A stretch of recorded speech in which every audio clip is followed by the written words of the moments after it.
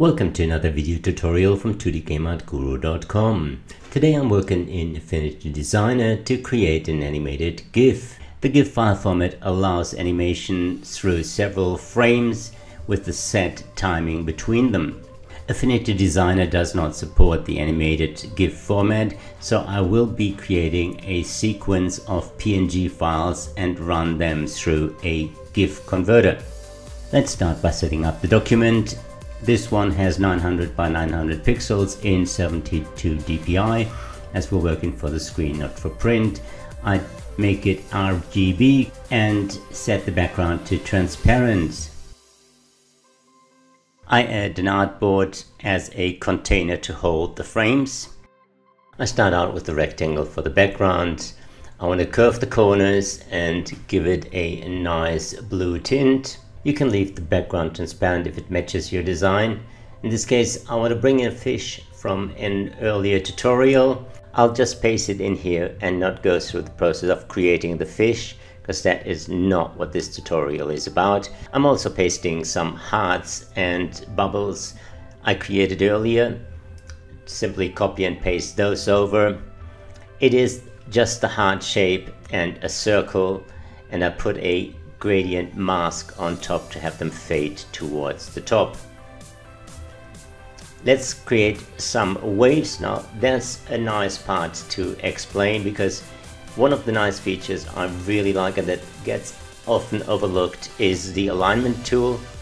I make a straight line, give it a stroke that is thick enough to show, and then go in with the node tool and add a few more nodes. In this case, I just add a bunch no matter where I place them, and then use the alignment tool, and it works not just on shapes but on nodes as well. So now my nodes are evenly aligned. I convert them all to smooth and lift up every second node. Duplicate this wavy line and create the background pattern by duplicating and moving, and the power duplicate will do the rest.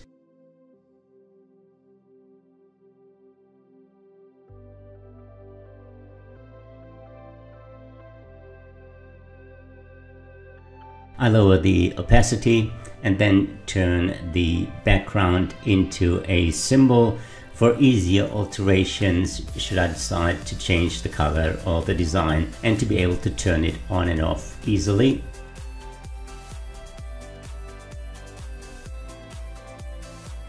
The last element I'm going to add is a bit of text.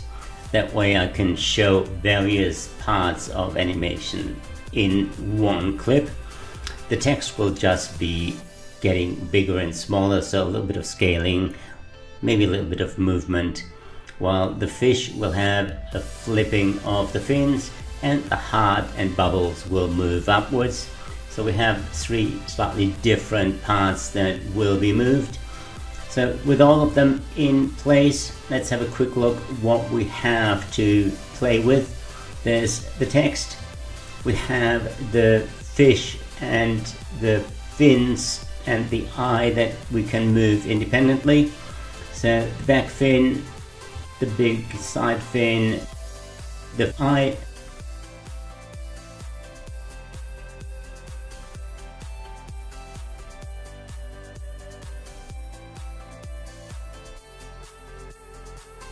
the heart shapes and the bubbles, they'll rise to the surface. Let's just have a quick look at them. I created the mask there to have them fade out. The mask is assigned to the group.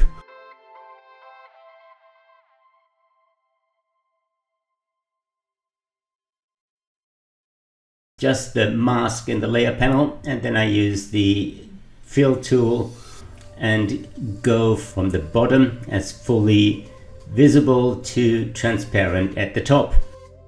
I assigned the mask to the group, that way I can move the content and not worry about their individual transparencies. I turn the background off to be able to see through my animation layers, that way I can see the fish or the bubbles below when I'm working on a frame above.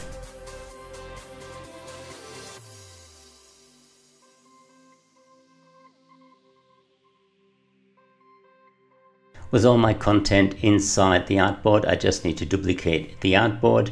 Now I didn't think about the visibility, so I am going to put a copy of the background below my artboards just to see the white text.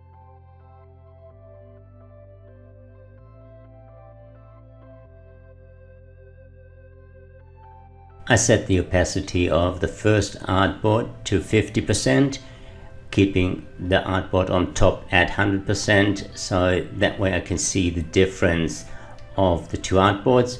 This effect is called onion skinning in animation, so you layer up multiple pages and still can see through and know where your animation came from and where it's going to. Now I can make changes to my second artboard. I scale the text up a little bit, I move the fish up and squash the fins.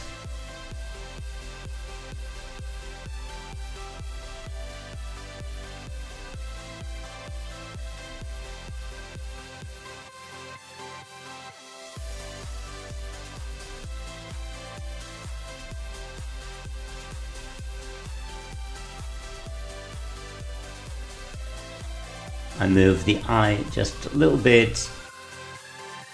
With the hearts and the bubbles, the idea is to morph them into each other, so the bottom bubble moves into the position of the higher one.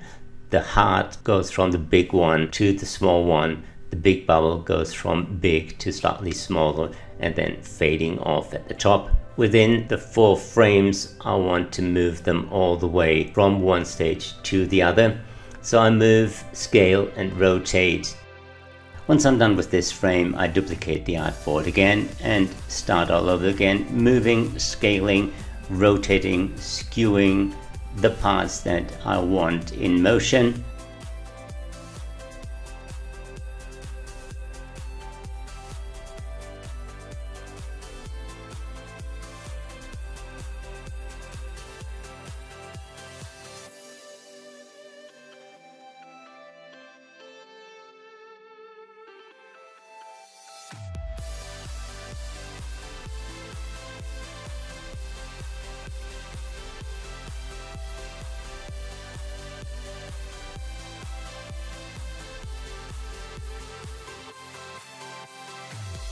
For the 4th frame, it wouldn't make sense to duplicate the artboard number 3 because we need it to match up with the first one, so it needs to be a step away from number 1, so it's easier to duplicate artboard number 2 and just make the modifications to the bubbles and the hearts to match up, and the rest will be looping back to frame 1.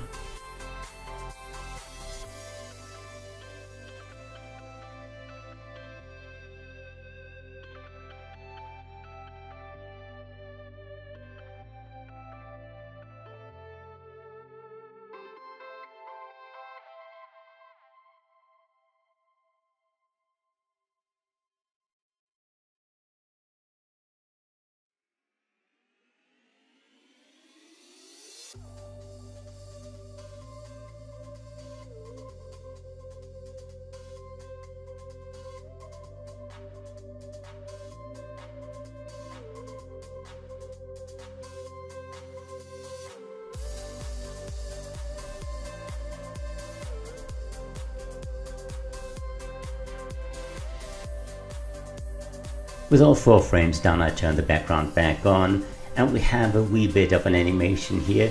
It's just 4 frames. You can add a lot more, you can add more details, you can avoid the mistakes I made in here. There's a few things that definitely need tweaking. One thing to keep in mind when doing animated GIFs is the limitations within the color format of the GIF. It just has 256 colors for the file, so too many colors, too many gradients will cause problems and lead to a loss in quality once you convert your PNGs to GIF files. Before I can put this into the GIF maker, I need to export those 4 frames to PNG.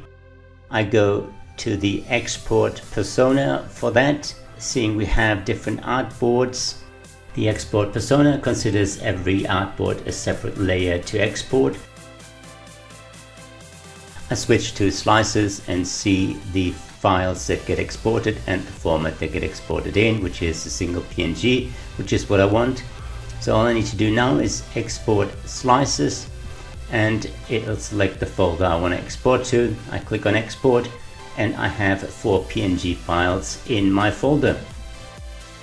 Seeing Affinity Designer doesn't yet have a GIF animation exporter, these 4 PNG files can be imported into a GIF maker. I chose easygif.com. I take my 4 files, drag them into the field in the side. It uploads them as soon as I click on upload and make a GIF. Takes a little while, and voila, I have my 4 frames. I can set the delay time. I'll leave everything as it is for now. It tells me that there is a problem with the size. Probably the export had an issue. I didn't check the file sizes. If that happens, make sure you check your sizes for the export. In this case, it looks okay. My preview looks all right. I now have the options to crop, work on it at the speed. But all I want to do is save, which will trigger a download, so I have the file on my computer to do with as I please. I hope you enjoyed this video. If you did, please subscribe to the channel, like the video, leave a comment below. Let me know what you want to see on my blog or on this channel, and I'll see you again soon.